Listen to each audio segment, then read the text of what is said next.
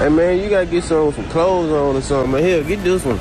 Is this father insecure? How is it going today, folks? So this video surfaced of this dad at the store with his daughter, and he's picking out a Barbie for her. And the internet is currently divided on whether the father is insecure or a hypocrite for picking out a more appropriate clothed Barbie, where the girl picked the more revealing swimsuit Barbie, which I'm sure the daughter just seen cool colors or something. I don't think she was too focused on the clothing choice, but anyway, let's check out the clip. Hey man, you gotta get some clothes on or something. Man, here, get this one.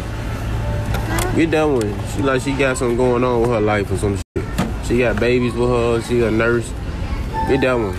Put that one up. Now the father mentions the fact that the other Barbie has more things going on in her life. You know, she's a nurse, she has kids, she has a career, she's dressed up in a uniform, she's focused on her career and bettering herself as a mother. Yeah, get that one. She got something going on with her life. This one right here. Nuh-uh. While the other Barbie is kind of prepared for the beach, she has her dog with her, she has a lot of materialistic things. Put that down. Come on, get that one. I need to be an RN or something, not no motherfucking model girl. And we had some divisive responses to the video. One person saying, homie got insecure over a doll. Another person saying, grown man sexualizing a Barbie doll, mad weird. He better make sure his browsing history is clear though. A lot of dudes enjoy naked women themselves, but tell their own daughters to respect themselves. Huh? He acted like the first Barbie was a stripper. First Barbie was at the beach. And then on the flip side, you had people saying W Dad, Pops of the Year. We need more of this. You white dudes are fucking weird when it comes to your daughters. For real. Clutch my pearls. I feel attacked.